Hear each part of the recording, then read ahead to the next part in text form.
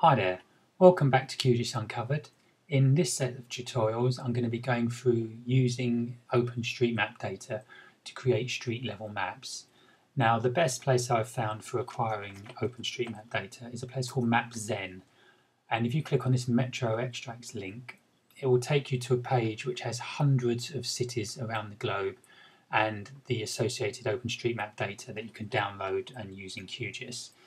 So I'm going to do a map of Madrid for this tutorial, basically because it's a fairly small file size, it's not too large. Places like London, Paris and New York are nearly 300 meg and it will take a longer time to render when I'm showing you stuff in QGIS. So the file you want to download is the OSM2 PGSQL shapefile. So click on that, and depending on how fast your broadband connection is, it will either take a few seconds or a few minutes to download. So when you've downloaded it, you'll have three shape files. You've got a line file, which are things like railways and roads and rivers. A points file, which is everything from train stations to trash cans and park benches. And a polygon file, which are things like farmland, buildings, reservoirs, that kind of thing.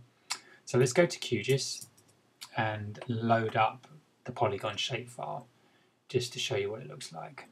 So let's bring up the polygon file, and it will obviously come in completely unstyled, but this is every single polygon that is in the OpenStreetMap database. Now what we're going to be doing, similar to what we did before with Natural Earth, is use the attribute table to create rule-based styles that we can assign to our map. So let's just give you a quick overview of the attribute table.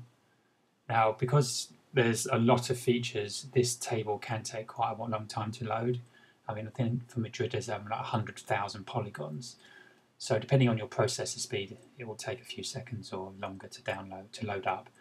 So as before, you can see there's various columns which basically break your map up into categories. And you need to familiarize yourself with these columns and the associated category labels within them, so you can decide what your rule-based styling is going to be.